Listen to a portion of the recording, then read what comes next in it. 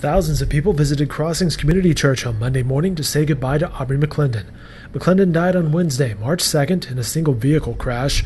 There was not an empty seat in the main sanctuary as friends, families, and community leaders spoke about McClendon's impact. Tom Blaylock with American Energy Partners, former Governor Frank Keating, and McClendon's children spoke during the service. The 56-year-old was remembered as a loving family man, a philanthropist, a pioneer in the energy industry, and someone who lived life to the fullest.